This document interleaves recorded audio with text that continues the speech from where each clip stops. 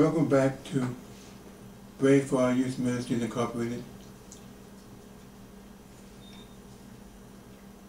We're going to continue with lesson 5 of young women need to step up and fight back. Okay. First, what the Lord has placed in my heart, very strong, to share with you, those of you that are listening, is that I've been talking about young women. How you feel about yourself, again, means a whole lot. And I'm going to stress this. Just because you may be in a certain situation in your life that may seem abnormal to other people, you had different setbacks. Rather, it may be that you were divorced and now you're young and single and you have some children, or either a situation where you were pregnant, not married, or whatever, or you're just a young woman that never really looked at yourself as either being worthy, or never look at yourself as really being someone special. I want to caution you on that, because God is not a man that he should lie. God is real. And God, in due season, God will send someone for you that will respect you. But again, the key thing is how you perceive yourself. You can push away someone that really care about you. And you don't want to do that.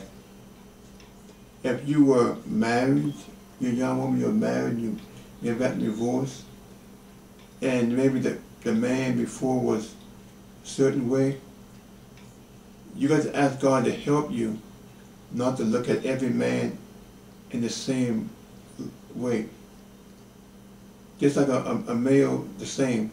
If he had a bad relationship, if he's going to look at every young lady the same way, you're going to have problems.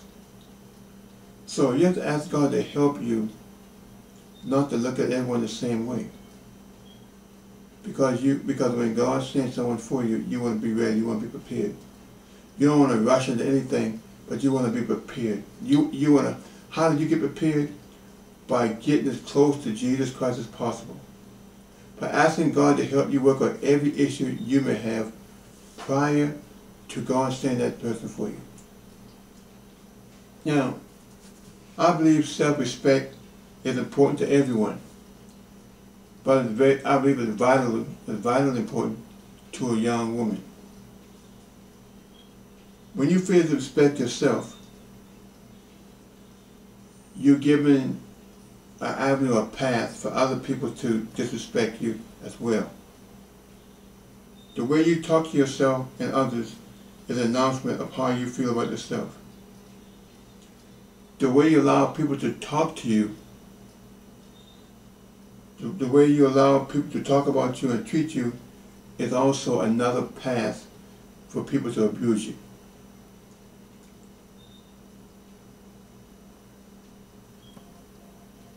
When you believe that you don't deserve to be heard, then you're actually belittling yourself, and again, other people will follow that path. They will begin to, if you talk, let's say for instance, your young lady said, well, I don't know a whole lot or whatever, and I don't plan to be real bright or whatever. Other saying things that down talking to yourself. And other people hear that, they'll begin to talk to you the same way, and they'll begin to make you feel like your conversation and what you have to say is not important. So you got to be very careful not to give people an avenue in which will mistreat you.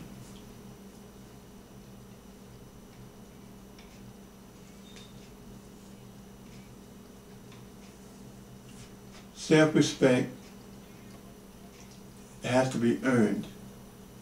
And once it's earned, you want to do the best you can to maintain it. If you should lose it in some respect, you can still be built back up to God's word and gain that self-respect. Now, in St. Matthew chapter 8, verse 36, Jesus posed a question to the disciples. He said, what shall it profit a man to gain the whole world and lose his own soul?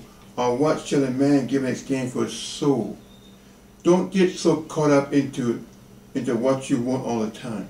As a young woman, don't get so caught up into what you want. You can become so caught up into what you want that when you meet the individual that God sent for you, your selfishness itself may cause you to push him away. And don't fall in love with the things of the world. Don't be so materialistic. Yes, you as a young woman, you want to look nice, you want to dress nice, you want to have good clothes, you have a nice car and all these things, but don't let that be your God. Be more concerned about your soul, yourself, your soul, where you're going to spend eternity. That should be a higher concern. Also, young sisters, you should, as a young lady, you should write out your vision. You should have a vision for your life, and you should write it out. When you write out your vision, it's a sign that you're preparing to do something with your life. If you say you're going to get married, then what you want to do is, if that's part of your vision, then what you begin to do, you begin to ask God to help you know more about yourself. Ask God to help you to become better in areas that you know you're weak in, and then ask God to reveal to you in other areas that you're weak in and help you become better as well. Even though life does bring some setbacks, you need a vision. Don't just throw in the towel because things are hard sometimes. That's no reason to throw in the towel. Write out your game plan and pray over it. Young lady, you need to have a vision. Have a vision for yourself and seek God for a vision and pray over it and narrate your vision. The scripture is Habakkuk chapter 2, verse 2. Now, 1 Corinthians 18, 19, and 20 says, flee from sexual immorality. All other sins a man commit are outside his body, but he who commits sexual sins sins against his body. Verse 19, do you not know that your body is a temple of the Holy Ghost, who is in you, though you are saved and have the Holy Ghost, whom you have received from God? You are not your own. You are bought with a price. Therefore, honor God with your body. Honor God with your body, young lady. Honor God with your body. Now, I believe that some young ladies that are going to listen to this video are probably not going to be saved. So we're going to extend the opportunity right now. Here's how personal Jesus is getting with you. Jesus loves you and wants to help you. If you're not saved, your help will begin by getting saved. In Revelation chapter 3, verse 20, Jesus says, behold, I stand at the door and knock at your heart. Behold, I stand at the door and knock. If any man hear my voice and open the door, I will come into him and sup with him and he with me. That's the invitation that Jesus gave for man and women to be saved. If you listen to this video today and you're not saved, you should not pass up this opportunity. You are not guaranteed to see tomorrow. But most importantly, you need Jesus in your life to be able to deal with the thing that you have to deal with in this world. You are young. If you're watching this video, you're a young man, young lady, you have great potentials. The only person that can cause you to throw away all your potentials, young lady, is you. And don't be stubborn. Don't say, who do you think he is? Who are you trying to tell me something? No.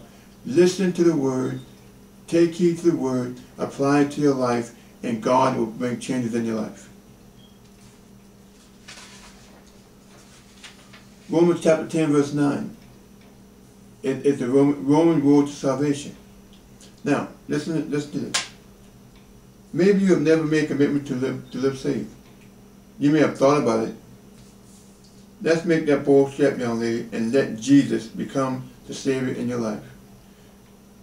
Romans chapter 10 verse 9 says, if thou shalt confess with thy mouth the Lord Jesus, and shalt believe in thy heart that God has rose him from the dead, thou shalt be saved. So if you are tired of running and trying to do things on your own, and you want Jesus to become in your life and be the Savior of your life, I just want you to repeat some words after me. These are just words of faith. Lord Jesus, I realize that I'm a sinner, bound for hell, and I need to be saved. Lord Jesus, I do believe in my heart that God has rose you from the dead. I confess in my mouth, Lord Jesus, I'm asking you right now to come into my heart and be the Savior of my life. And Jesus, I receive salvation through your name, which is only through your name I can receive salvation. I receive salvation by faith. And I confess right now, Jesus, that by faith I am saved. Thank you, Jesus. If you are one that just received Jesus Christ, congratulations to you. You made the wisest choice. You never be a wiser choice you can make in life than to give your life, young ladies, to Jesus Christ. And when you give your life to Jesus Christ, now Jesus Christ can mold you and shape you into what he wants you to be. So be encouraged. Also, I want you to repeat after me. This is what we call a confession of faith. This is just you confessing that, bringing in the, taking out the old and bringing in the new. I'm going to go slow. And you can repeat after me. I am no longer willing to settle for just anyone coming into my life. I want to be respected. So it must begin with me it must begin with my respecting God's word. And then me respecting myself. I will raise my standards as a young woman in accordance with God's word. I will use God's word to build on my self-esteem. I will not compromise with sin just to please a young man. I will save my body for marriage. I will fill my ear with God's word. I will no longer listen to Satan's lies. I will no longer be a prisoner to the filthy lyrics, the filthy pornography, the filthy magazines, the filthy movies, or other types of media that exploit women. I will fight the good fight of faith. I will pray that God will keep me, and I also pray for my young brothers that God will deliver them and save their soul. I will pray for all young men to step it up, to give their life to Christ, so that they can begin to be what God called them to be. I will not be critical of young men. I will not judge them, but I will pray for them. I will no longer sit idle. I will fight back as a young sister. I will have higher standards, and with God's help, I will maintain those standards.